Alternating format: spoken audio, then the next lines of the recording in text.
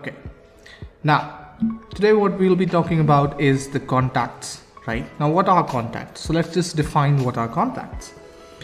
Let's say you are a business that wants to target 10,000 people. Now these 10,000 people are basically users or leads that you get from some source. These 10,000 people have their WhatsApp numbers with you, and now your use case is to send out a broadcast, maybe for a commercial aspect or maybe for a marketing aspect, right, to these 10,000 numbers. How do you go ahead with it? So the first step becomes adding these contacts on the platform, and that's what the contact list helps you with.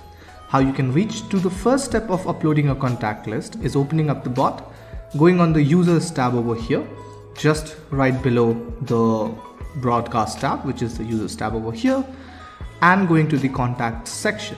The very important thing to understand here is this will not be visible until in the configure tab, deployment section, you have the WhatsApp channel deployed. If the channel is not deployed, you'll hover over it and you'll see a connect button. But if it is deployed, you'll see an edit settings button, right? So once you have your bot deployed on WhatsApp, then and then only, if you come to the users tab, you'll find the contact section available, right? Now in contact section, how do you go ahead and add this number? So the first thing that you'll have to do is click on import contact list. It will give you a pop-up like this. Now in this pop-up, what you'll have to firstly do is download a sample file. We provide you an Excel SX format as well as a CSV format for you to download. Let's say I download the Excel format. The moment you click on it, it will start a download on your end. And once you've downloaded it, you can then go ahead and open it in some editing software. For now, I'm using Google Sheets. Let me just go ahead and upload the sample file that I just downloaded.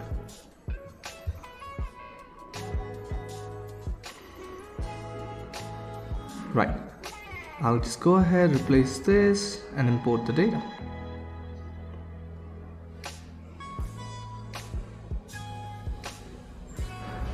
Right, so this is the sample contact list that we give.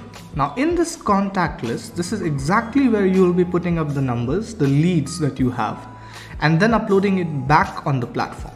So let's just first talk about what do you put in the contact list.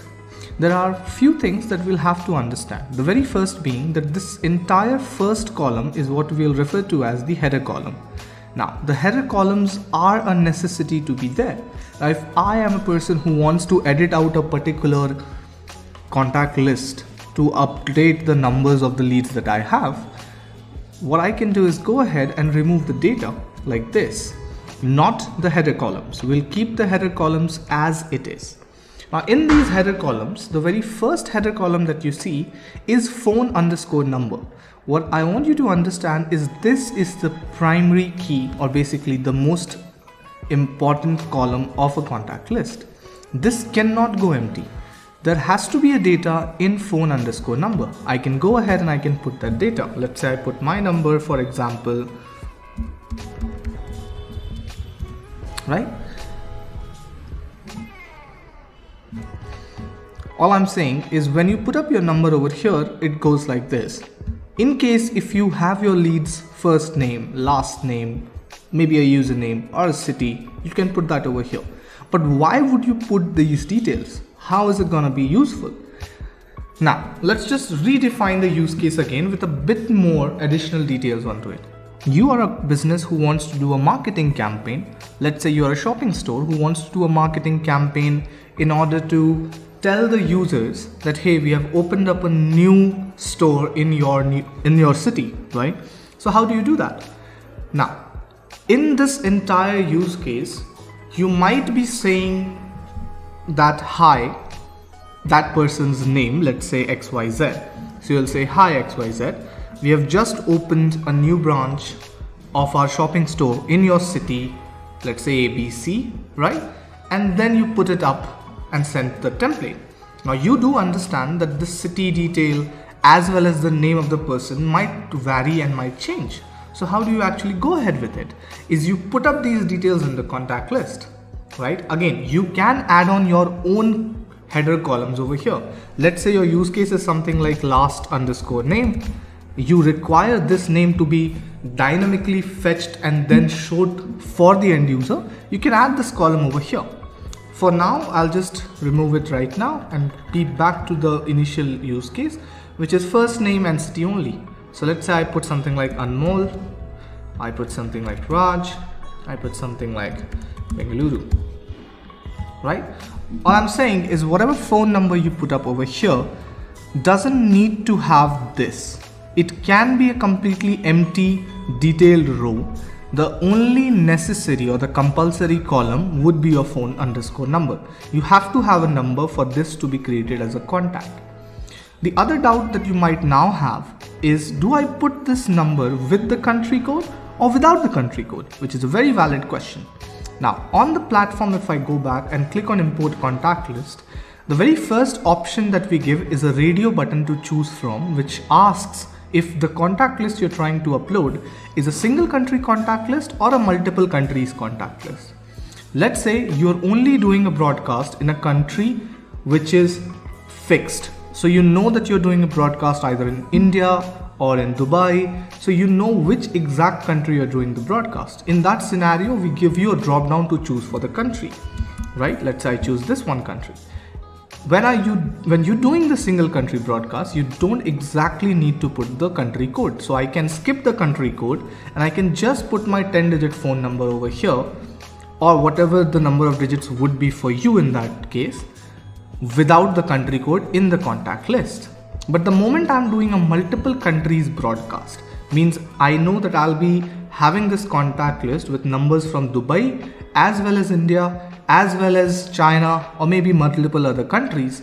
What you can go ahead and do is then on the contact list, apart from your phone number, you can also add your country code, right? Now, the country code goes without any plus sign. It also goes without any zeros or double zeros as such.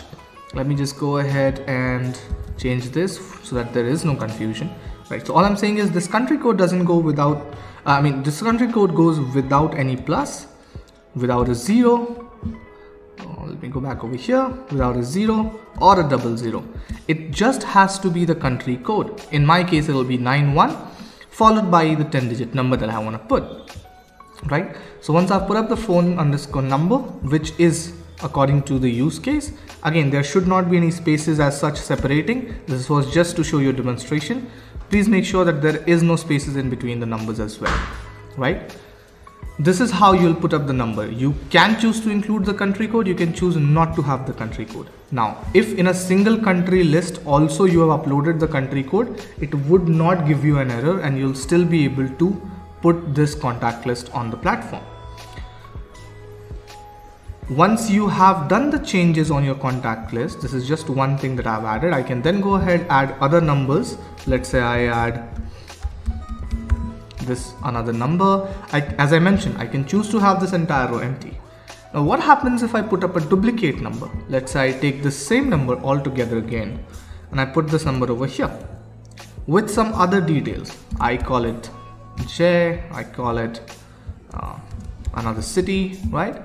Would it create another contact? The point is no. On the platform, we don't have duplication data allowed. So when you're uploading a contact list, what we check for as a unique value is the phone underscore number. The moment the system encounters this number first, it creates a unique contact.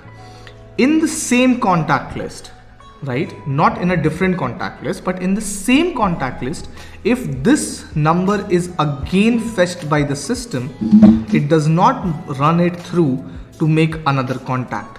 It ignores this entire row. So when I upload this file with two exactly same numbers, you would find that this file would only have 2 contacts and not 3 contacts. The sole reason being that these two numbers, out of these 3 numbers, these 2 numbers are the only unique numbers, whereas this is a duplication of this number. So I'll just go ahead and upload this contact list on the system in a second. And for downloading, what I can do is go on File, Download. I'll again download it in Excel format. Since we support Excel and CSV both, you can put it up in CSV as well. Now I can go up, click on Browse. It'll open the system pop-up for me. I'll choose the one file that I just downloaded, click on open.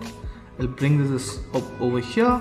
Now on the platform, what would you want this list to be? This is just for your reference, so you can name it whatever way you like so that you know for reference which contact list is this. I'll just go ahead and name it training underscore list 1 and I'll just save this out. Now it will say file upload in progress. We'll just go ahead and refresh the entire page once. Now you might see in the import history this total records 999 and the error count being 997. The whole reason is that the sheet that I just uploaded has the phone number only in the first 3 columns, whereas the sheet that I have uploaded has like 1,000 rows.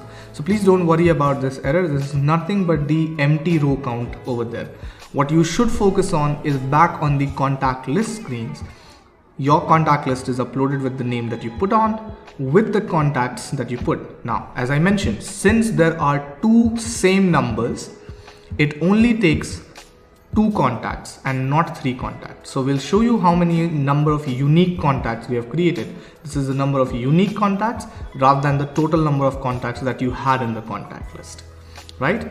And as I mentioned, whatever data you put in these other columns, such as first underscore name, last underscore name, and all those other things, can be fetched for this number in the template. Let's say if it is a variable or a dynamically fetched value.